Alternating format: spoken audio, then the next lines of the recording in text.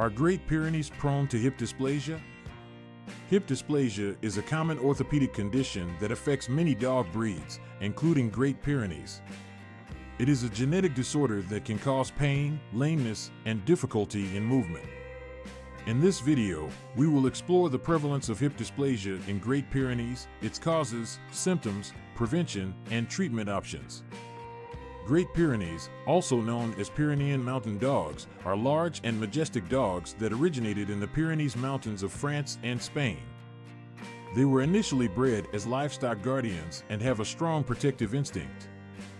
They are known for their gentle and calm temperament, making them wonderful family pets. However, like many large breed dogs, Great Pyrenees are susceptible to hip dysplasia.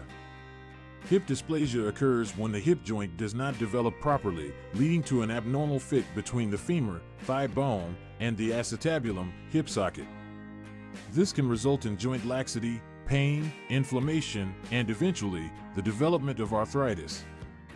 While it is primarily a genetic disorder, environmental factors such as excessive growth rate, improper nutrition, and inappropriate exercise can contribute to its development and severity. So, are Great Pyrenees prone to hip dysplasia? Yes, they are. According to the Orthopedic Foundation for Animals, OFA, Great Pyrenees rank number 111 out of 196 breeds for hip dysplasia. This means that they have a moderately high risk of developing this condition.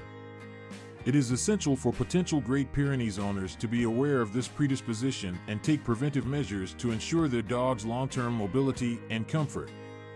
The signs and symptoms of hip dysplasia can vary depending on the severity of the condition. In mild cases, dogs may exhibit a slight limp or reluctance to engage in certain activities. As the disease progresses, they may experience lameness, difficulty rising from a lying position, and a swaying gait. In severe cases, complete loss of mobility and chronic pain can occur, significantly reducing the dog's quality of life. Preventing hip dysplasia in Great Pyrenees starts with responsible breeding practices. Reputable breeders should conduct hip screenings on their breeding stock through methods such as hip radiographs to evaluate the presence and severity of hip dysplasia. The OFA and the PenHip method are among the most recognized organizations for assessing hip health in dogs. Puppies from parents with excellent hip scores are less likely to develop hip dysplasia themselves. Additionally, proper nutrition plays a crucial role in preventing and managing hip dysplasia. A balanced and appropriate diet should be provided to Great Pyrenees throughout their life stages. Excessive weight gain can put extra stress on the hips and exacerbate the symptoms of hip dysplasia. Feeding a high-quality diet, low in calories, and rich in essential nutrients like glucosamine and omega-3 fatty acids can help support joint health.